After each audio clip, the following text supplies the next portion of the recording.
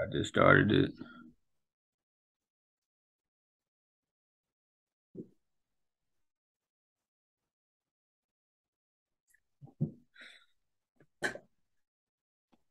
All right, Shalom. First and foremost, we give our praise, honor, and glory unto Yahweh, Bahashem, Yahushai, Bahashem, Chagadash.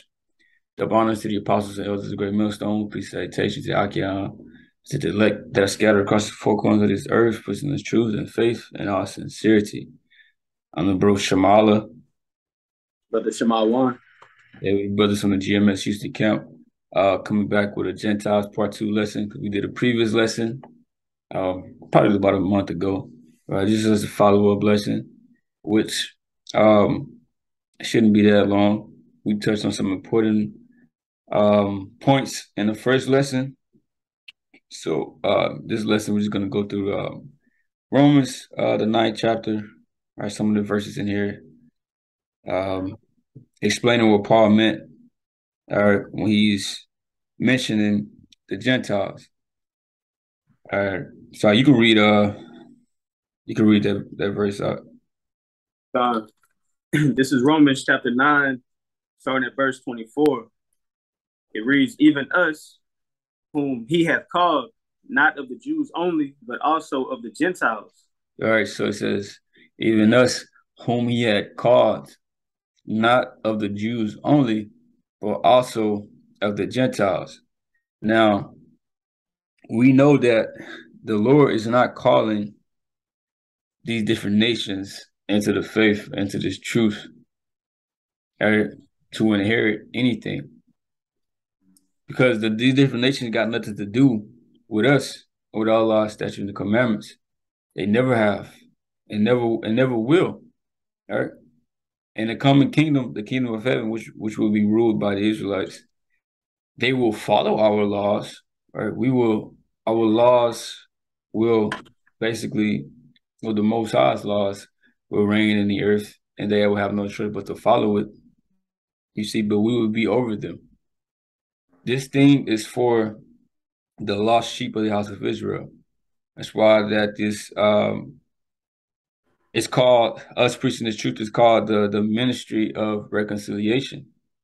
It's about reconciling our brothers and sisters, right, of the elect, you see, to come back into the fold. Right? Tell them that we are not Negroes, we are not, Latinos and Native Americans. All right, but he said, even us whom he had called, not of the Jews only, but also the Gentiles. Now, why did he say that? Why is he mentioning the Gentiles?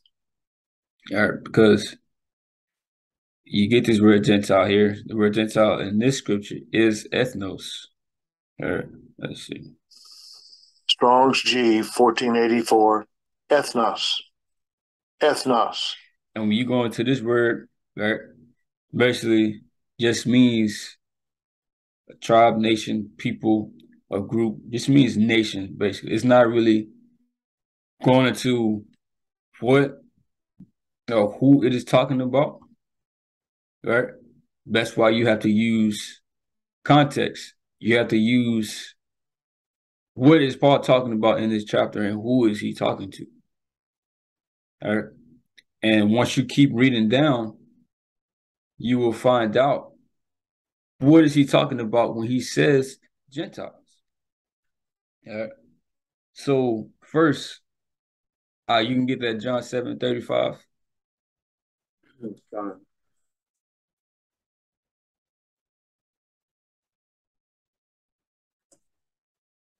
You can John chapter. You can read it and break it down. Okay, Con. This is John chapter 7 and verse 35. It reads, then said the Jews among themselves, whither will he go, that we shall not find him? Will he go unto the dispersed among the Gentiles and teach the Gentiles? And going into context, this is the Pharisees speaking amongst themselves on Yahushai's behalf. But going back into the scripture, verse 35, it reads, then say the Jews among themselves, whither will he go, that we shall not find him? Will he go unto the dispersed? And real quick, that word dispersed goes into diaspora, which means Israelites in it means Israelites which were scattered amongst the nations. That's what it's talking about, amongst the foreigners. I So gave it says, okay, Khan. Strong's G1290. Diaspora. Diaspora. says a scattering dispersion of Israelites dispersed among foreign nations. Further proving the point that the brother just made. This is James 1:1. James, a servant of the Most High and of the Lord, Yahweh Mashiach, to the 12 tribes which are scattered abroad. Greeting. So the tribes were scattered. You got it, huh? Khan. So going back in the scripture, it says, whither will he go that we shall not find him? Will he go unto the dispersed among the Gentiles and teach the Gentiles? Now, when it says that the first Gentiles, which is being said, that's talking about the other nations, the natural Gentiles, the heathen, the non-Israelites. Then the second Gentiles is talking about the Israelites, those Israelite foreigners that word diaspora went into. So you had Israelites among other nations. So going into the scripture, they were saying, speaking on Yahweh's behalf, will he go amongst the scattered Israelites that are among the heathen and teach those Israelites, those being those Gentiles which are truly Israelites, not a natural Gentile. I got a precept real quick.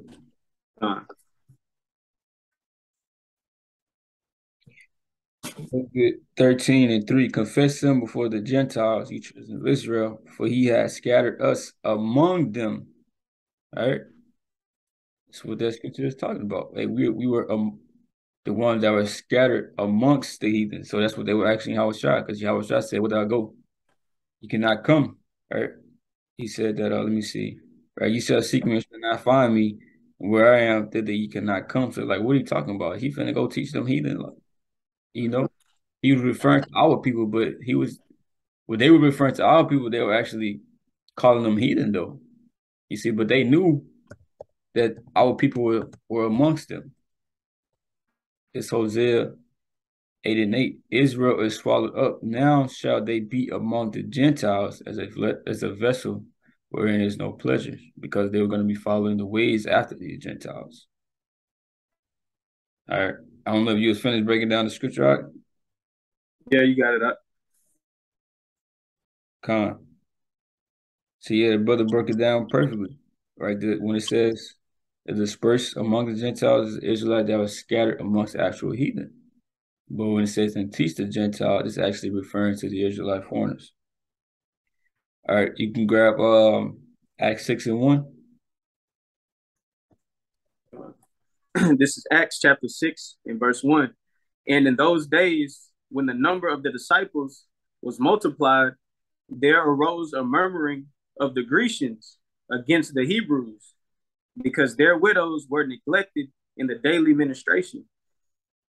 Right, it speaks about the Grecians. Now, when you go into this word Grecian, Strong's G 1675. Hellenistes. Hellenistes.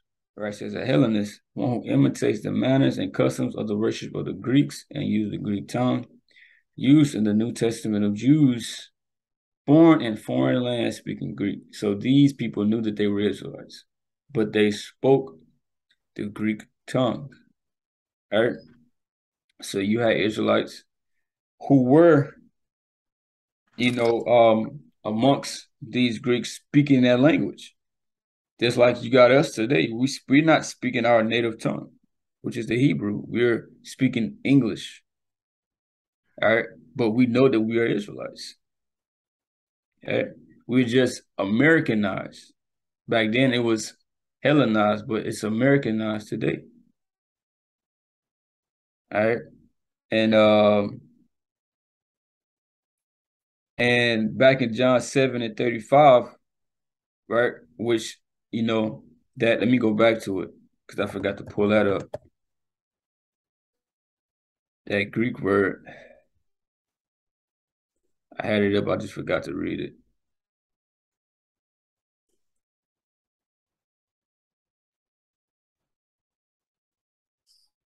Strong's G 1672, Hellene. Hellene. Right. It says a Greek either by nationality, whether a native of the mainland or the Greek island or colonies. And in a wider sense, the name embraced all nations, not the Jews that made the language, customs, and learning of the Greeks their own. The primary reference is to a difference of religion and worship. So in here they refer to the Israelites as being Hellen, meaning that they totally did not know that they were Israelites. So they were actually considered heathen because they themselves actually thought that they were whatever nation that they came up under. And they were acting and behaving, having certain mannerisms and customs of these different nations, right? Just like you got our people today. They believe that, they're African Americans, right? Americans, or even just African. They come back from Africa, right? They're clinging on to these different peoples, right? These different nations. They don't know that they're Israelites, and they eating abominable foods, this and that, celebrating Christmas and Thanksgiving. They fully into that way, right? So that gives you an example of what Helen would be. All right, you can get Acts 16:1 up.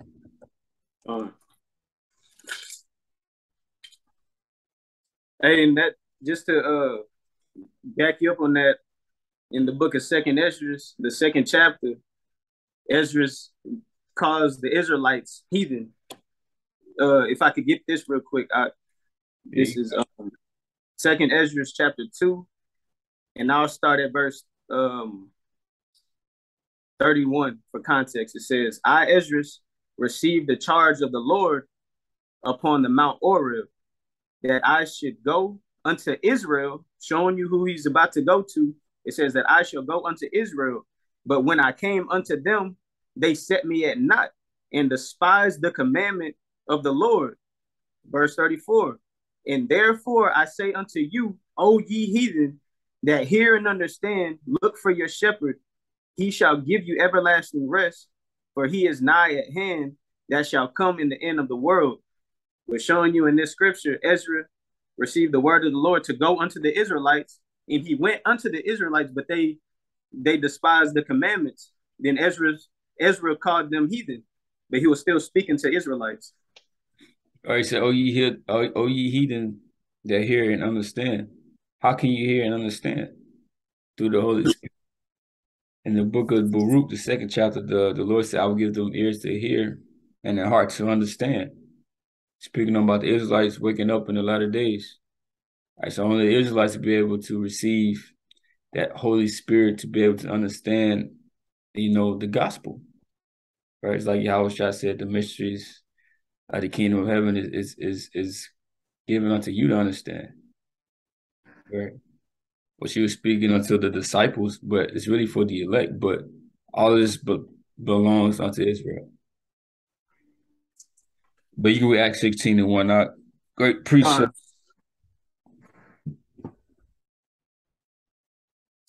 You want me to get it now? You said you got the precept? No, I said it's a good precept. Okay, this is Acts chapter 16 and verse 1.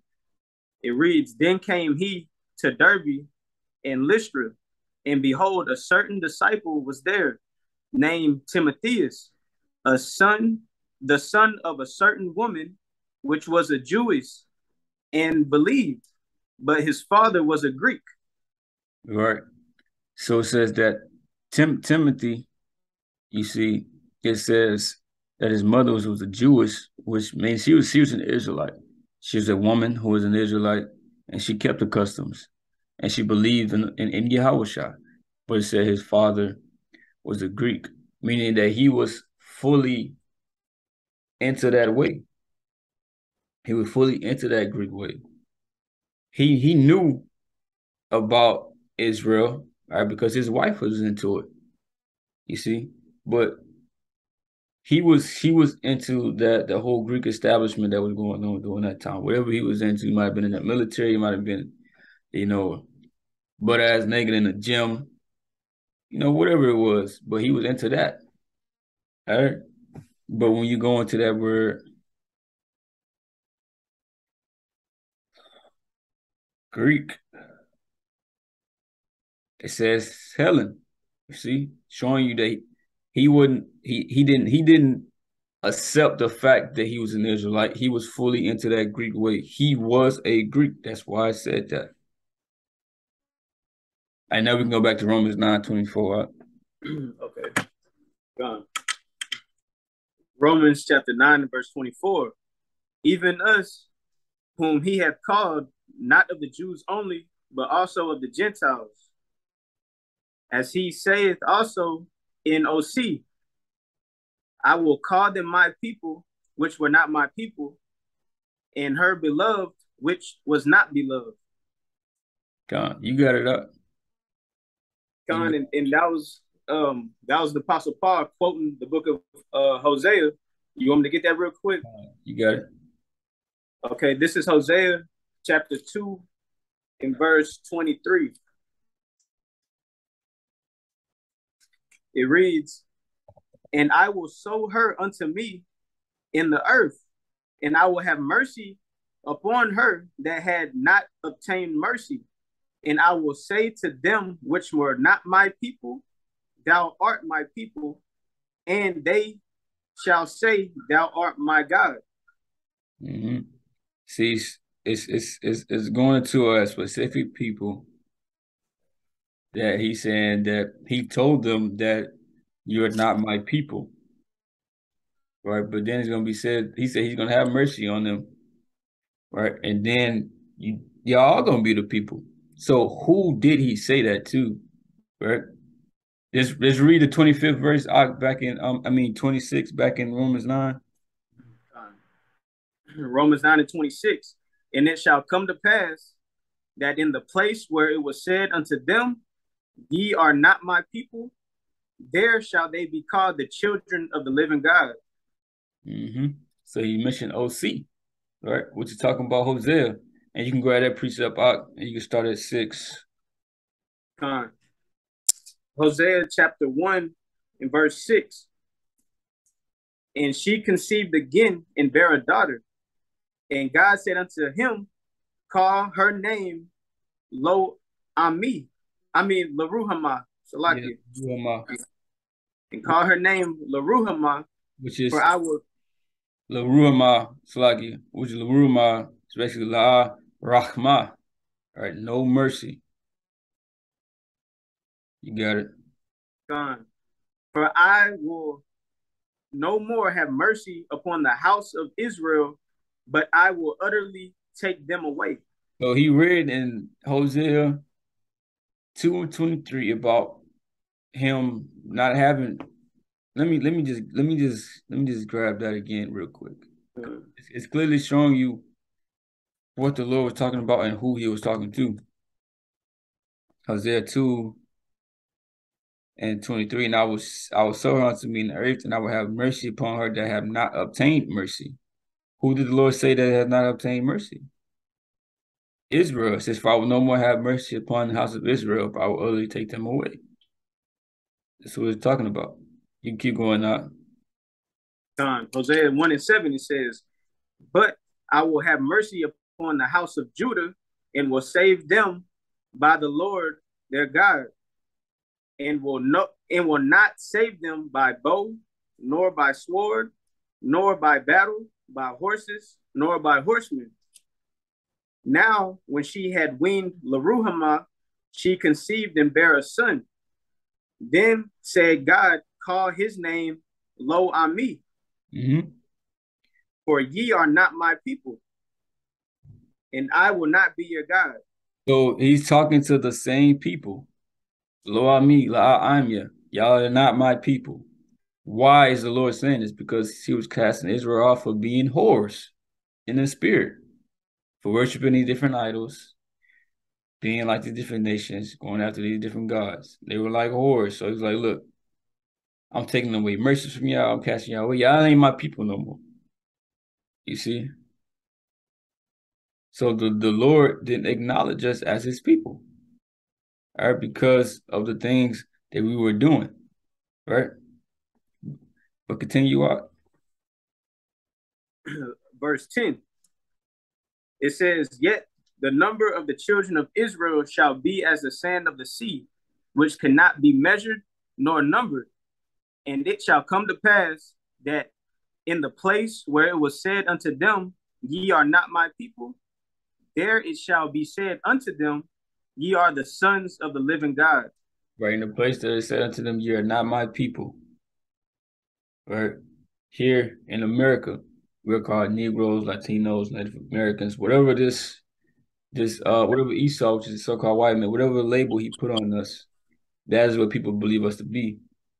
They do not believe us to be the Israelites. Even when we claim that we're the Israelites, you got people in our land that says that they are us. So basically, it's they saying that y'all not the people, right? But hey, Ezekiel 37, Revelation the 11th chapter is proven, prophecy is proven that we are those people. You see, in this place, America, we are waking up, right, as being the true people of the Heavenly Father. And when Paul was taking this, he was using it, for that time, for them, for the Israelite foreigners that were basically scattered in different lands, that were speaking these different languages, right? Mainly Greek, because of Antiochus Epiphanes, right? He forced the Greek customs on our people, right? And turned them into Greeks, right? And we went over this, in our last lesson that we did, right? But I'm just, kind of going through it, again. You had Judas Maccabees and them that fought against Antiochus Epiphanes and everything that he was establishing. And that's when you had the Jews that were of the circumcision, was a result of what Judas Maccabees did. But you still had the ones that consented unto Antiochus Epiphanes and what he wanted, right? So, and they taught that unto their children and unto their children's children, and that's how they became Greeks. You see? All right, so you can go back to Romans 9:27. Romans 9, verse 27. Isaiah also crieth concerning Israel, though the number of the children of Israel be as the sand of the sea, a remnant shall be saved. So he said, as Isaiah also cried concerning Israel. So he letting you know right here in the 27th verse, who is it talking about? All right. So you can't get caught up on this Gentile word, right? In verse 24, because we were made Gentiles. We were made Greeks. This was a part of our history. All right. So you cannot include any other nation in that because it's dealing with us. Just because you see the word Gentile does not mean it's open up to everybody. Because the nations got to get judged. You read Joel, the 3rd chapter, the nation got to get judged, for what they've done to his people. So if the Gentiles are going to be saved, why do the nations got to be judged then? All right, you can read Romans 9 and 3 to 5, and then we'll close out. Unless you had any other precept you want to bring out, bro. Okay. Romans 9 and verse 3. For I could wish that myself were accursed from Hamashiach, from my brethren, my kinsmen according to the flesh. Who is Paul's kinsman? Right? Because you read Romans 11, chapter, what Paul said, he said that he is an Israelite of the tribe of Benjamin. And my kinsmen according to the flesh. So these were his kinsmen by blood, not spiritual, not through believing. Yeah? This is by blood. You had some? Nah. Okay. Verse 4. Who are Israelites? See? Who are Israelites? Mm-hmm. You got it. To whom pertaineth the adoption and the glory and the covenants and the giving of the law, and the service of God, and the promises. So it speaks about the adoption, being adopted back to the Father because we were cast off, like we read in Hosea, the first chapter. Right? We were no people. Then the Most High had mercy upon us. Through what? Through this gospel, right? Through the truth. You see, this all what Paul was telling, these Israelites. Right? There was one that were into that Greek way, right? The ones who even knew they were Israelites. He was just explaining everything down of what Yahweh had done. Right? His sacrifice had opened up all of them to come back in, right? Through grace and faith, right? Through Yahweh Shai. All right. Said the adoption, the glories, the kingdom of heaven, the covenants, the new covenant, the old covenant, right? All these, the law was given unto us as a people. You see, the Lord was only dealing with Israel, right? From the beginning. That's why we needed Yahweh Shai, right? That's why there had to be an adoption in the first place. Can't you ask the question that why did it have to be an adoption? They don't know. They're just gonna make up some bullshit. Because we were cast off because of our disobedience to the covenant that was given unto us. It says in the giving of the law, and the service of the Most High, serving the Heavenly Father, the priests were the servants. But hey, we are priests today through this knowledge. So only the Israelites come into this thing.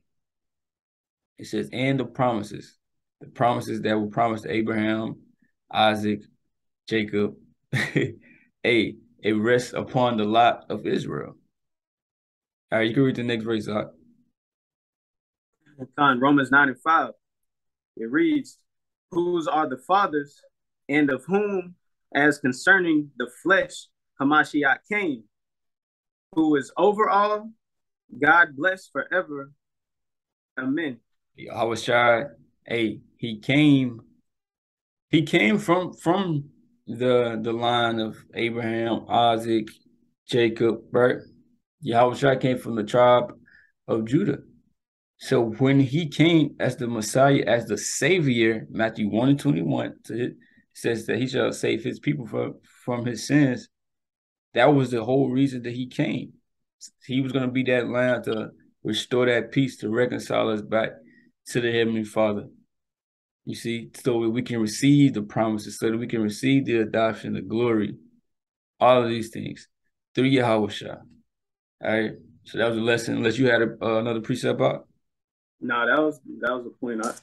Done. So we hope y'all edified out there, and with that, we'll give all praise, honor, and glory unto Yahweh, by Hashem, Yahweh Shai, by Hashem, Kakadash, step honor to the apostles and elders of great millstone. Peace and salutations to the Akim, to the elect, that are scattered abroad, believing in this truth, doing all that they can, to escape the judgment to come. All right. Shalom. Shalom.